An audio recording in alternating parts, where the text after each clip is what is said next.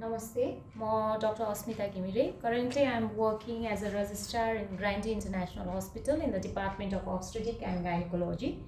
अनि यहाँ चाहिँ प्याराडाइज क्लासमा मैले obstetrics र gynecology को क्लासेसहरु लिइरहेछु. So let's move on to today's topic. It is antepartum hemorrhage, which is one of the most common topic in obstetrics and gynecology. So what is antepartum hemorrhage? Antepartum hemorrhage is bleeding from the genital tract after the fetal viability. The definition I have shown in the slide over here. Bleeding from the genital tract after the fetal viability is said as antepartum hemorrhage. Initially, 28 weeks was considered as fetal viability period, but now as you can see over the slide, it has been changed by WHO to 24 weeks.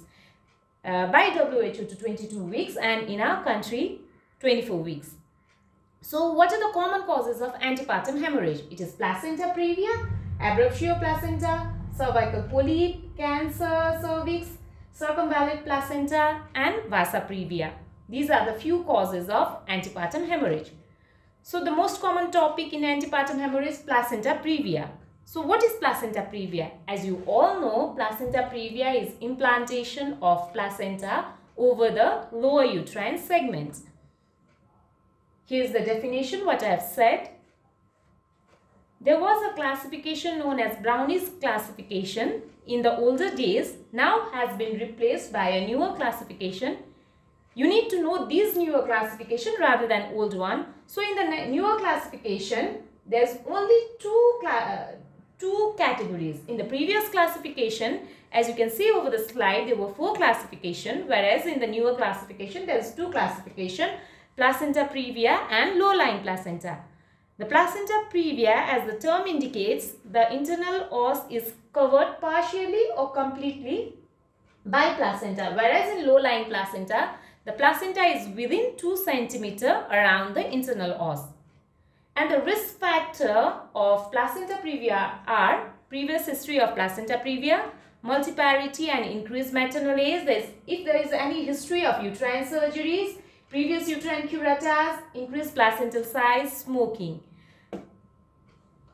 How will the patient present to you? So, the common presentation of placenta previa is the patient will present to you saying that I have been having painless bleeding per vaginum. So, she will also tell you that when she is lying on the bed, she didn't have any symptoms, whereas when she woke up from the bed, she was in a pool of blood. So that is a classical presentation of placenta previa. Moving on to the signs, she will tell that she have been feeling dizziness, giddiness. This is because of the pallor which has resulted of the bleeding. When you examine the patient, you can see that the size of the uterus corresponds to the period of amenorrhea and the uterus is soft and tender. The other signs are, as the placenta has been implanted in the lower uterine segment, so the fetal head cannot move down and there is malpresentation of the fetus. And there's a term known as stall-worthy sign. This could be a questionnaire in your next exam. So what is stall-worthy sign? When you compress the fetal head over the maternal pelvis, then you can find that there is decrease in the fetal heart sound. Whereas on removing your pressure from the fetal head to the pelvis, you can see the recovery of the fetal heart sound. That is the stall-worthy sign of placenta previa. And the thumb rule of placenta previa, which you should not forget, is that in placenta previa, vaginal examination should not be done. It is contraindicated. Now moving on to the management. You know, in management we have diagnosis and proper management treatment portion. In the diagnosis, how do you diagnose placenta previa? You can't do per vaginal examination, but you can have a diagnostic test, that is transvaginal sonography. For the management portion, it is divided into 2 portions, expected management and there is active management. Expected management is also known as McCaffin regimen. So sometimes you get a question that what is McCaffin regimen? So you will have the option and you have to choose among them that it is an expected management in case of placenta previa. So what are the indications of active Expected management in case of placenta previa. Here I have listed it down. There's no any vaginal bleeding. Fetus is less than 37 week size. The patient is hemodynamically stable. The CTC is reactive and there is no any fetal anomaly. However, if these expected managements are not met, you have to move on to the active management. That is, active management indication I have this active bleeding. The patient is hemodynamically unstable and is shocked. The patient has fetal distress and there is anomalous in the USG. In this case, you can't go for McCaffrey regimen. You have to do the surgery immediately.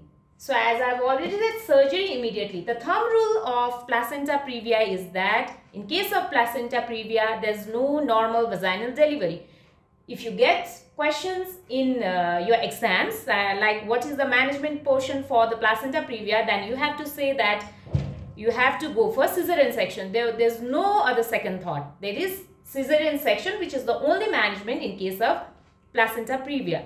The other question that could come in your exam is that what is the most common complication in case of placenta previa? So, in case of placenta previa, you can expect postpartum hemorrhage. It is the most common complication in case of placenta previa.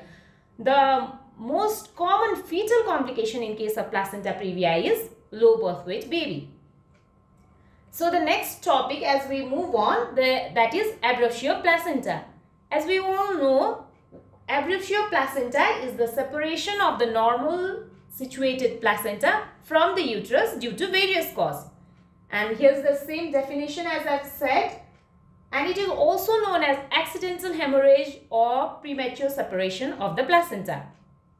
What are the risk factors? There are various risk factors. You know that increased maternal age, increased parity when there is sudden decompression of the uterus due to twin pregnancy and in hydroamnios. These are the few risk factors in case of abrasio placenta.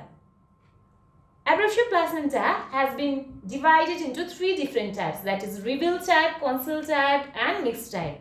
As you can see from the definition, from the word itself, meaning if it is a reveal type, the pervaginal bleeding is seen outside. If it is a conceal type, then bleeding cannot be seen outside. In a mixed, there is some amount of bleeding outside, whereas some amount of bleeding is concealed inside the uterus.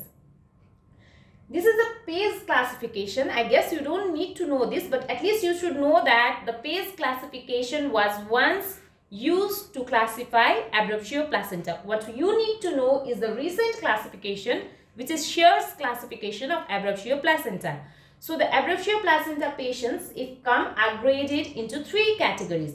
Grade 1, it is always mild in intensity and you identified it usually post-operative period when there is amount around 150 ml, 50 to 150 ml of clot posterior to the placenta. That goes for grade 1. In grade 2, the patient will come with tenderness in the abdomen, but the fetus is live. When it comes to grade 3, the fetus is almost dead. And in 3 category, it is divided into 3A and 3B. 3A is without coagulopathy and 3B is with coagulopathy. So how will the patient present to you? In placenta previa, as I've said, the patient will present to you in bed telling that I have woken up from the bed in a pool of blood. But here the patient will complain of severe tender abdominal pain. And she will tell that she has severe tight pain, she had history of fall injury or something like that, or she had history of hypertension. So these are the ways you can distinguish placenta previa from abrasio placenta. Here you can see the patient will complain of severe abdominal pain with bleeding which is not proportionate to the amount of loss. In the placenta previa, I said the bleeding is proportionate to the amount of loss, but in abrasio placenta the bleeding is not present appropriate to the amount of loss. So if you see pallor in these patients, you will see the bleeding is less, but the pallor is more because it is of the concealed placenta previa. So the patient will also present with hypertension. If you see the fundal height of the patient, the uterus is more than the period of amenorrhea. Uterus fundal height will be more than the period of amenorrhea, and the patient will, if you palpate, the patient will be complaining of tender abdomen, but if you palpate also you can feel the tense tender abdomen. Sometimes the fetal heart rate cannot be heard in case of abruptio placenta. So in the management, active management is required in the placenta, abruptio placenta, because the delivery interval is very important. Had the delivery interval, or if the delivery interval is of longer period, then the patient can land up in DIC or renal failure. So one need to be very cautious for management of abruptio placenta. So what is the management? If the fetus is living, then and there is chances of imminent delivery, then you can opt for vaginal delivery. But if there is no chances of imminent delivery, then straight away go for cesarean section. This could be another question which can come.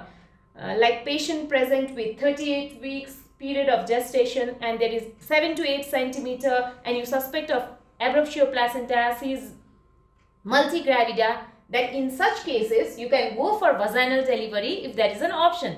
However, if patient comes at 38 weeks and you suspect it to be abruptio placenta and she is just 1 centimeter dilated, then don't wait, go for cesarean section. These are the scenarios which can come in your exam so that you can choose the multiple choices option based on these findings. So the things which I have said, I have just differentiated it into two parts: placenta previa findings and abruptio placenta.